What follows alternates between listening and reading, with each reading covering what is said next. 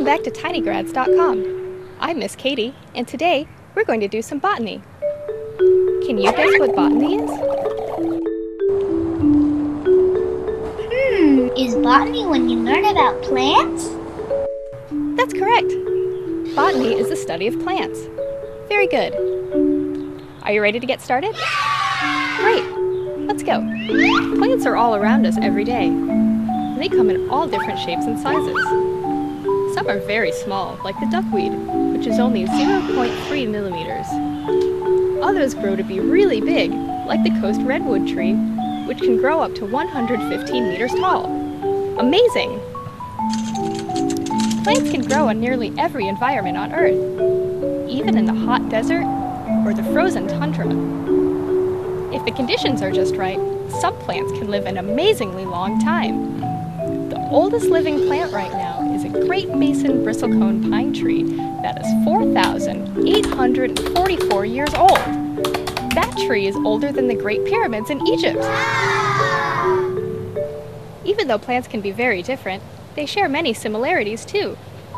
It all starts with a seed. When a seed is planted in the ground, with just the right amount of sunlight and water, it begins to grow.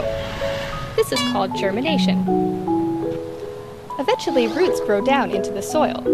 These roots collect water and nutrients from the soil and also help to hold the plant in place. Once the roots begin to spread out, the stem of the plant grows upward till it breaks through the surface of the soil. Then it continues to reach up toward the sun. Miss Katie, why do plants want to reach up to the sun? That's an excellent question, and the answer is pretty amazing.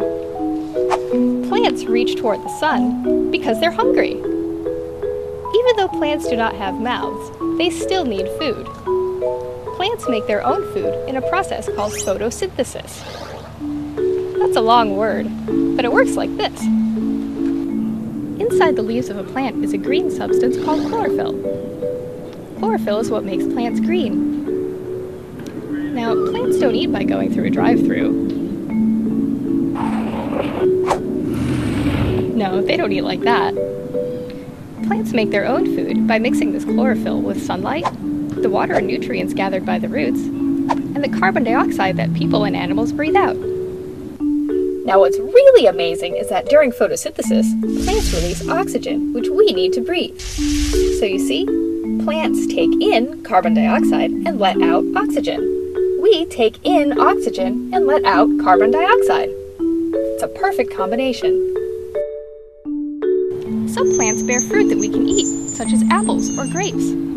We can eat other parts of plants too, such as the leaves of lettuce, the roots of carrots, the seeds of corn, the stems of celery, and the flowers of broccoli.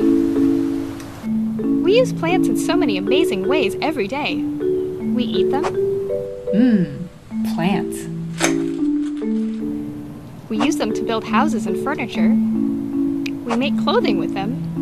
And even rubber tires and some kinds of medicines come from plants. Plants are our friends. They protect us, feed us, give us air to breathe, and make our world a beautiful place to live in. Now that's amazing. I hope you enjoyed being a botanist today with me and learning some amazing science facts about plants. Come on back to learn more amazing facts about our amazing world on TinyGrads.com, the fun and safe learning place. Bye for now.